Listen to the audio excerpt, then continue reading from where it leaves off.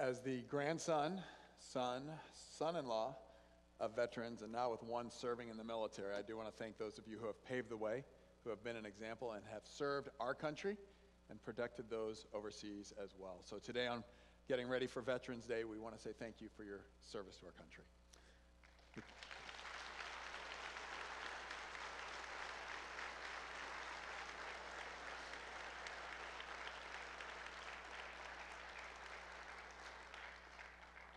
Today, just as our title of this series says, the church truly does start to go viral. We are going to see it leave the boundaries of the area where it's been and where it's been shared and where God has been moving, and it's going to move beyond what has been known and what has been expected. The who of who makes up the church is about to change, and it's something new. It is going to literally change everything. Now, the term literally has literally been overused recently, but in this case, it's true. I had a family member who was talking to my wife and I, and she made the comment about something that was so overwhelming to her, and she said, "My head literally exploded." And we're like, no, it didn't. But in this case, when we say literally, the literal is true. And we're going to start by reading Acts chapter 10. We're going to read a large chunk of passage at the front end. But you have to understand, this new that's about to hit is very similar to what we would experience today, in that it makes people then uncomfortable. It's going to change things up. And they didn't like change back then any more than we like it today. Acts chapter 10. Beginning at verse 1. Feel free to use your mobile device if you have the YouVersion Bible app. Follow along in the Seatback Bible. But let's begin reading. Acts 10, beginning at verse 1. It says, "At Caesarea, there was a man named Cornelius, a centurion in what was known as the Italian regiment. He and all his family were devout and God-fearing.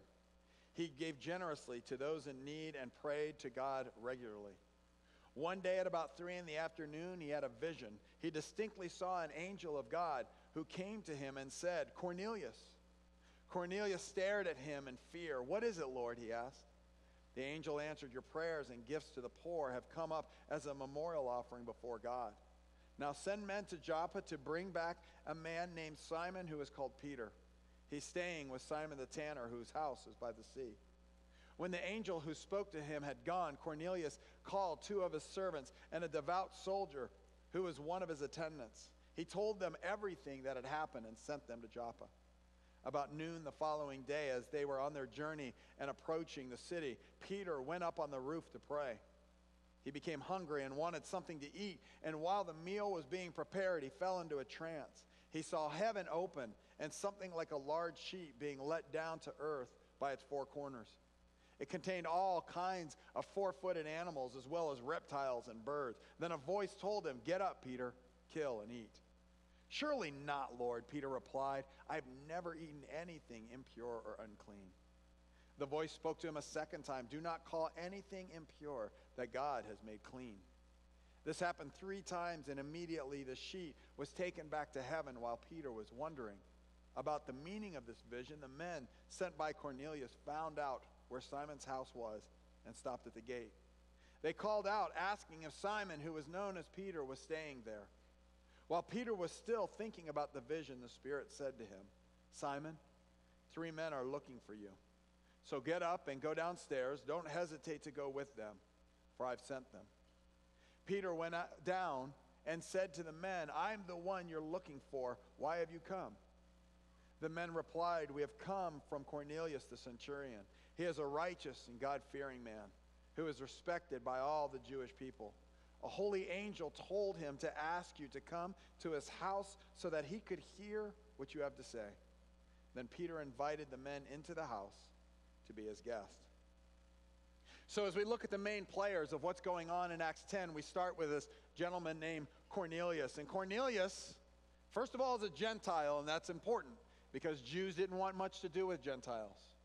Secondly, he is a Roman army official, which, if you know anything about the Romans, they were very oppressive in the lands that they went into. Not real popular in their day and age.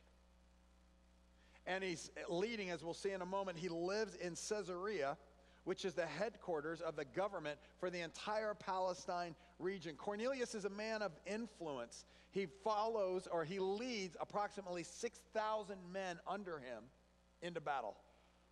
6,000 men. One person I read says his rank back then, if you were ever in the army, is about the equivalent of a sergeant major today. So he has high responsibility, very high profile. But we also know about Cornelius, he's a God-fearing man. He may be a Gentile, and the Romans may have their pantheon of gods and may live lives that are completely counter to what the Hebrew God has called us to live, to what God as we know has called us to live. But he realizes there's something different about this Jewish God, about the God of Abraham, Isaac, and Jacob. And he's described as a God-fearing man. And this God-fearing makes him what's described as characteristically kind. He's good to people. As he understands how God has treated him, he in turn begins to treat others in love. We saw this last week with Tabitha. That as they get a hold of God's heart, all of a sudden they start having a heart for the poor and the needy and the outcast. They start having a heart to do good. Cornelius was influential. He's a man after God's heart. He also is described as characteristically kind. Cornelius was also, as we see in this passage, a man of prayer. He may not even fully have understood who he was praying to. But there's something about him, there's something intrinsically that understands that there's someone out there beyond the Roman pantheon, beyond the immorality of what he had seen in the Greek life. There's something very real. Jesus would say to people like this constantly, you're not far from the kingdom.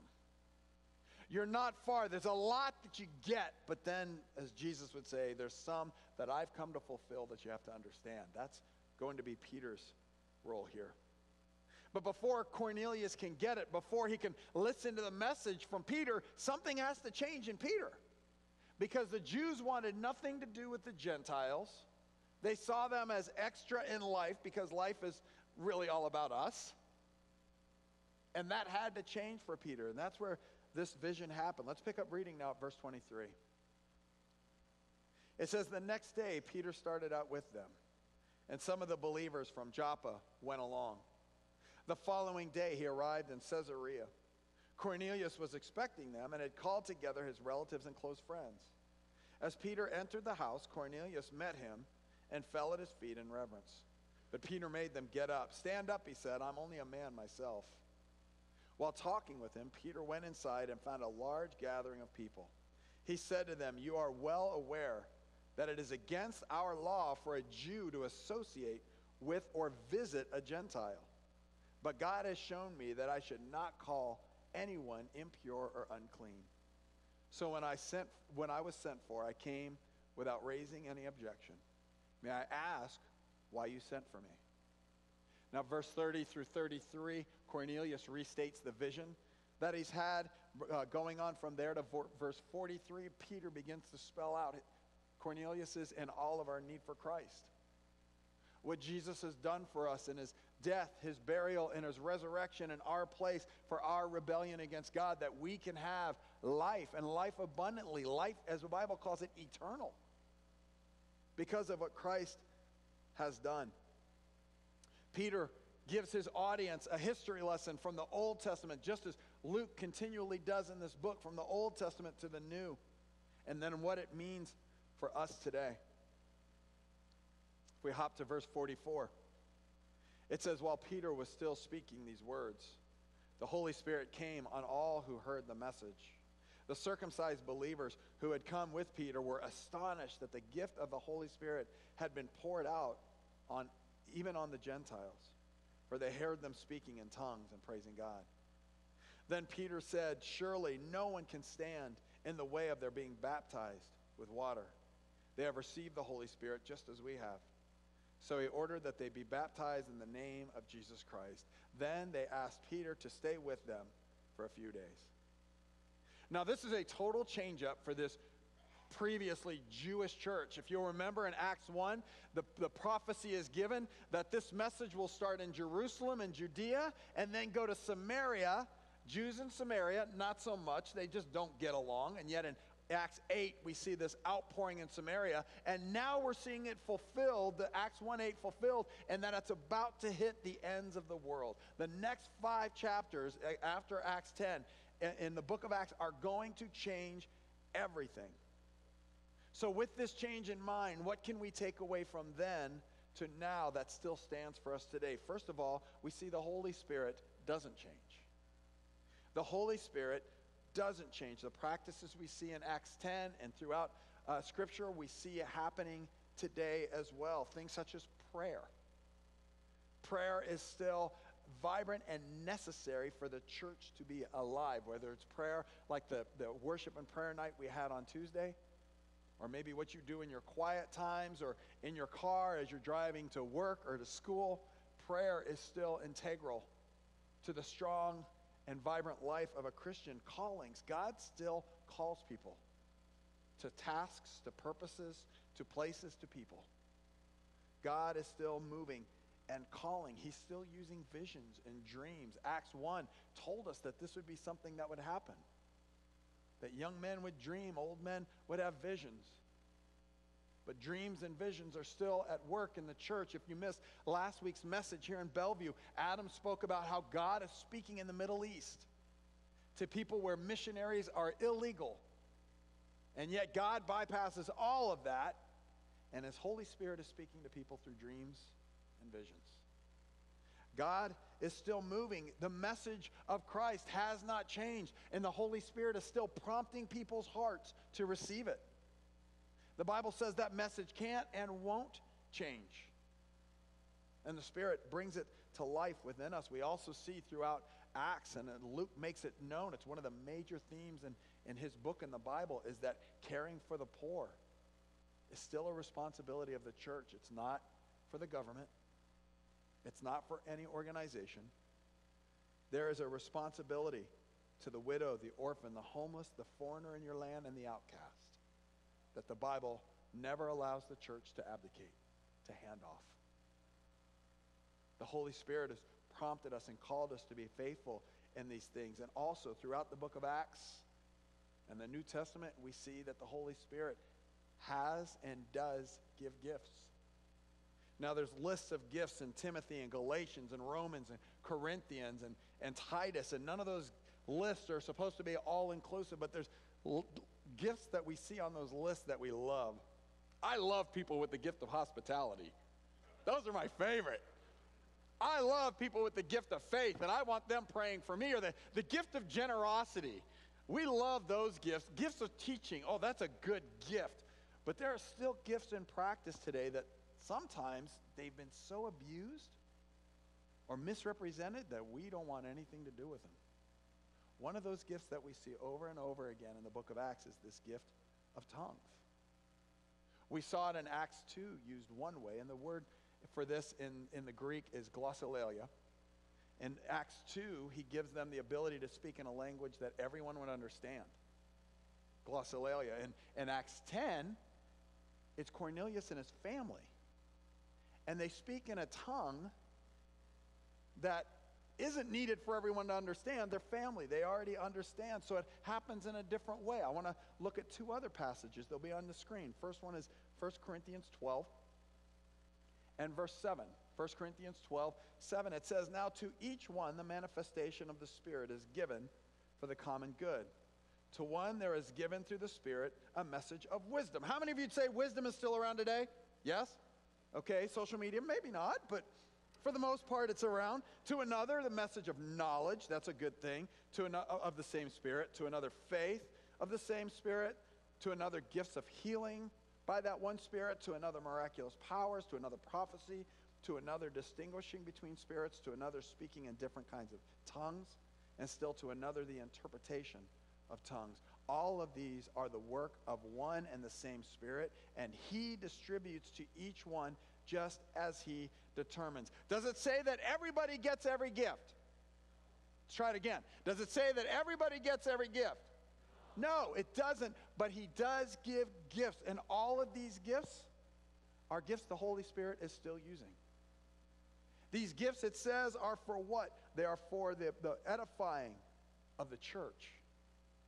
This gift of tongues is not so one person can hold a microphone, speak in a language no one knows to show you spiritual authority. That's not what the gift of tongues is. It is for the edification of the body. The Holy Spirit uses it in different ways, in different situations. 1 Corinthians 14 and verse 2. It says, "For anyone who speaks in a tongue does not speak to people, but to God. Indeed, no one understands them. They utter mysteries by the Spirit." Acts 2, everybody understood. Acts 10, it's in a specific group of people. 1 Corinthians 14, it says it's a language that people don't understand. It's between you and God. This gift, this glossolalia, is still around today. It does not show that you are a upper level 37 Christian because you have the gift. It does not mean that there's a third work of grace. It's a gift. It's a gift that's been given to the body like hospitality, like teaching, like faith, like service, like administration. We don't ignore the gifts. We recognize God is still using these. 1 Corinthians 14, 39 and 40 says, "Therefore, my brothers and sisters, be eager to prophesy and do not forbid speaking in tongues. But everything should be done in a fitting and orderly way." It's not meant for sheer chaos. It has its place within the body. It is a gift. The Holy Spirit doesn't change. He's still pouring these out. But here's the next thing I would say. The Holy Spirit does change things. The Holy Spirit changes things. We see the light bulb go on for Peter in verse 34 when he says, "Then Peter began to speak." He says, "I now realize how true it is that God does not show favoritism, but accepts from every nation the one who fears him and does what is right." Now I know what that vision was about. God loves more people than just me. God loves more people than just my friends or the people I like. God is in the process here of shaking things up, and I would say to you, the Holy Spirit still shake things up. I would say count on it. He has to shake his church up. Because we will default to comfort. We will default to what we like. We will stand behind the stained glass windows and say, "This is what I'm comfortable with." In Acts 1, we talked about one of the names of the Holy Spirit, which is the Parakletos, which means the Comforter. And we think of comfort and we go straight to comfortable. We think of a nice big fuzzy sweater or blanket, which you will need this week. We think of big fuzzy socks and a cup of hot cocoa and we say, "This is the Holy Spirit." But this idea of comforter is not to be comfortable. The word here translates a similar word as bravery. The comforter is the one who fills us with courage and strength for the task and the calling. We can be comforted because of who goes into battle with us and who's gone before us. The Holy Spirit does and will shake things up in a way that maybe we're uncomfortable with. In Acts 10 through Acts 15, we're going to see a change happen in church leadership. The Apostle Peter, who we just finally started getting used to. I mean, Peter was kind of a knucklehead in the Gospels, and now he's stepping up. It looks like he's getting this rhythm with the church thing. I like Peter. Acts 10 to 15, his voice becomes a little less frequent. After Acts 15, we never hear from Peter again. Gone. We don't know why, but God has changed up the leadership of the church. And many of us would go, "Well, then give us John. John wrote a book on love. I like John." It's not John. Give us one of the other apostles. I'll even take Thomas. He doubted, but he came back. Nope. It's Saul, the one who persecuted you, the one who was ready to throw you in jail. If I told you this morning, and I'm just go with me on this, let's say that God said, "You got 2-3 years left at Spring Lake, then I'm going to call you on to another role or somewhere else, and I'm going to bring a different pastor in for Spring Lake." How would you feel if I told you this morning the next pastor of Spring Lake is possibly waking up in a crack house this morning? How would you feel if I told you he wasn't studying for seminary exams? He was running from the cops. God sometimes will work outside the bubble to bring his church to a new place. We have to understand that sometimes it can be uncomfortable. And I want to springboard off of that for just a section, because I want to talk about what do you do when God shakes things up, and part of it may lead to, Lord, maybe I'm supposed to be at a different church. Maybe he called you here that way, or he has stirred you or some of your friends, and you've watched them go, and you're going, what's this all about? I would say to you, and this is Jack, okay? 30 years of in ministry and just some of the things I've seen. But I would say this, there's usually two reasons someone will change churches. The first one is assignment. Maybe God is stirring you to go help another pastor, another church, another ministry. Maybe there's something they're getting started, or a church has been struggling. Maybe it's a season in your life that there's something that's being taught, and God has you on assignment and moves you. I met with a couple who was leaving Spring Lake for that very reason, and they had never left a church before, but they really felt a call to go and help another pastor. And I told them, I was like, look, if you're going to help, if you're going in ministry, go, and I want to pray with you. But if you're going to sit on a seat and take up space, I think you're missing the bigger purpose.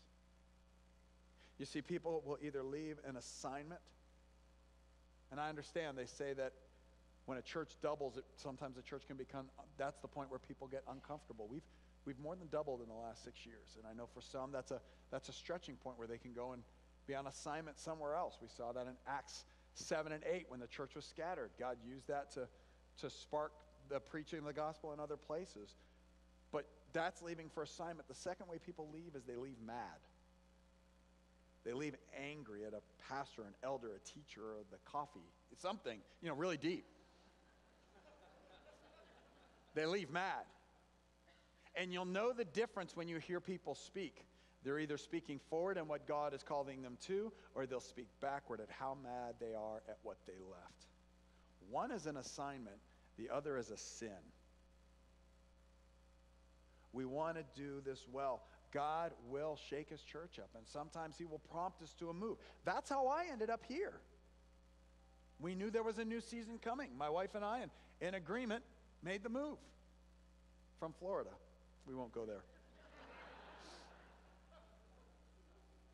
Sometimes it's hard to let people go. Sometimes if you're in ministry or a ministry leader and you're wondering, why did they leave? And can we be real? People are people. There will be talking. There will be rumors. People will read their own interpretation into what's going on. But sometimes God moves things, and the Holy Spirit will shake things up, and that's okay. And we have to be okay with that. And this brings us to the last point. The last takeaway is, even when we don't understand, we need to remain faithful. Remain faithful even when there's a lack of clarity. I love what verse 17 says. It says, while Peter was wondering about the meaning of the vision. Peter doesn't have this thing down, but now there's 3 guys standing at the gate. And remember, they're Gentiles, so they can't even come in the house. Is there a guy named Peter here?